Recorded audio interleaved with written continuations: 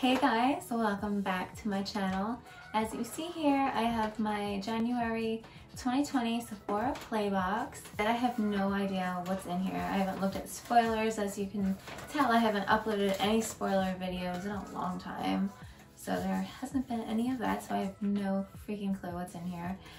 This is the little thing, and inside it says what you got. I'm not gonna look at that.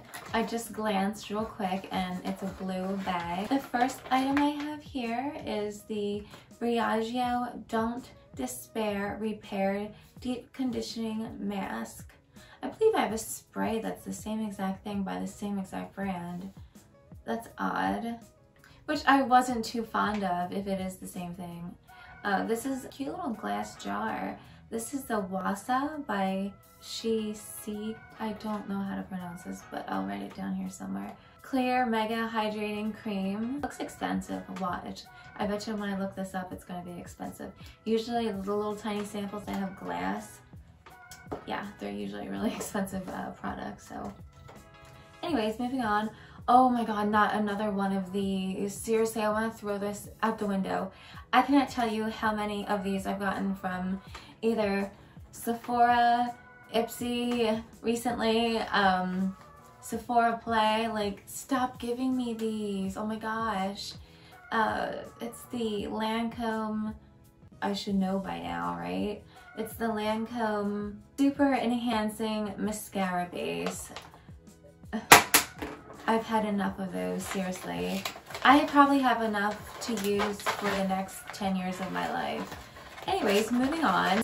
Ooh, I got a bunch of Glam Glow. This is Glam Glow, by the way. I got a bunch of Glam Glow stuff for Christmas from my fiance. I love Glam Glow skincare. It's expensive for a reason. Like, I love their skincare. This is the Glam Glow Super Mud Clearing Treatment. It's kind of funny. This stuff looks like it has leaves and twigs inside of it. It's like too freaking funny. Like, you'll actually see leaves and twigs on your face. The feeling you get though after using it is your face seriously feels baby soft. It's so worth it. Okay, the next item I have here, I can feel it, is the, oh wow, I've never tried this, but everybody rant and raves about it. It's the Kat Von D Tattoo Liner. Waterproof liquid eyeliner. I've never ever used it, and people like flip the H out. So yeah, I'm excited to try it. I heard that she's giving her business away to somebody else, like she's selling it, or she's changing the name and selling it, I think. Like, it's crazy. Anyways, I just read that today actually. The next is our perfume sample, which is Amazing Grace fragrance. I'm not sure if, I think this one looks familiar. Please don't smell like old lady. Honestly, please, please, please don't smell like old lady. I love having new perfumes and like smelling expensive. This one isn't too bad. Honestly, it's not, I would expect the way the packaging looks. I guess don't judge a book by its cover, but doesn't it look like it would be totally old lady smelling? It doesn't say anything. Maybe in here, you know how like they'll describe the notes and stuff of it?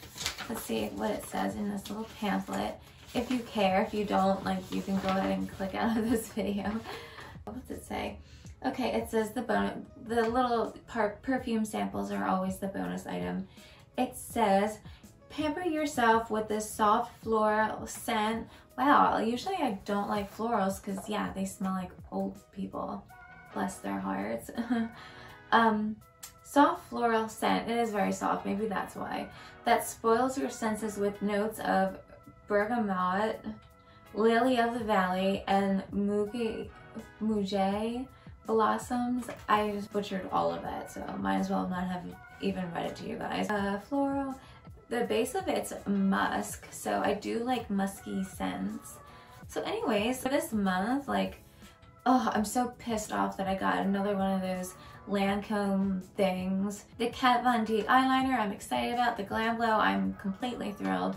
The Waso little jar that looked expensive, I'm excited to try that. The Briogeo Don't Despair Repair, I know I have it in a pump and I did not like it. The Amazing Grace smelled really good, so it was a pretty good box, honestly. Like, I would give it like a B+.